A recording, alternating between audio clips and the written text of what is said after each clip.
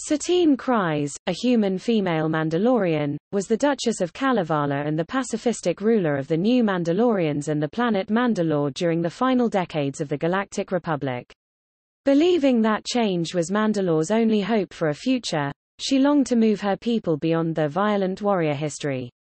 Although Mandalore prospered under her leadership, her goals made her a controversial figure and she faced opposition from Mandalorian groups who rejected her peaceful ideology. As the widespread clone wars raged across the galaxy, Kryze attempted in vain to keep Mandalore out of the conflict. One of the primary and most vocal critics of the war, she fought against the rising extremism and militarism that threatened her world. The burden of peace cost Kryze nearly everything as the war continued, and she ultimately fell victim to the forces that conspired to take her down. A major advocate of the new Mandalorian movement in her youth, Kryze became the leader of Mandalore following the Mandalorian civil war between the reformist New Mandalorians and the Mandalorian warriors of tradition.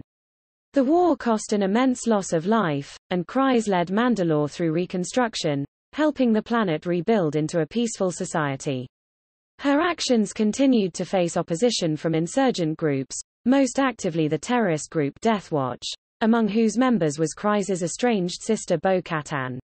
While Mandalore maintained its peace and prospered under Kryze, the Republic began to fracture and entered war with the Confederacy of Independent Systems.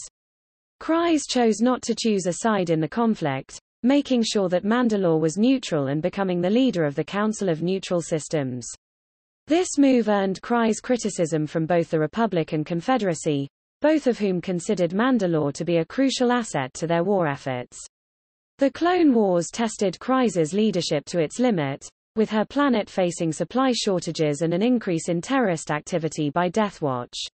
The threat of Death Watch led the Republic to consider occupying Mandalore, but Kryze knew that the Republic had, in reality, wanted access to the system and that an occupation would only bring the war with it. Despite political setbacks, assassination attempts, and even an arrest warrant being levied against her, Kryze managed to appeal to the Republic Senate and halt the occupation before it could begin. Kryze's efforts also brought about the end of the Death Watch threat for a time. Mandalore continued to face issues as the war continued, with the growing presence of a black market on the planet and corruption among Kryze's fellow leaders. Kryze's defense of neutrality alienated her from the Republic and, although not many, she managed to find allies to help her deal with the crises, including her close friend, Jedi Master Obi-Wan Kenobi, with whom she had a complicated past. As the war raged on, Death Watch became affiliated with the rogue Sith Lord Maul, who brought together several crime families to aid them in defeating Kryze once and for all. Known as the Shadow Collective, Maul led Death Watch leader Pre Vizsla and their militia to Mandalore's capital, tearing through the city and causing chaos. Kryze was deposed and arrested, though infighting among Death Watch brought about the death of Vizsla by Maul's hand as well as the defection of Bo-Katan. Bo-Katan freed Kryze from prison, and the two reconciled in order to find a way to rid Mandalore of Maul. The rescue was short-lived, though before her recapture Kryze was able to contact Kenobi on Coruscant. Maul, having a lust for revenge against Kenobi for an incident from years earlier, murdered the captive Kryze in front of the Jedi.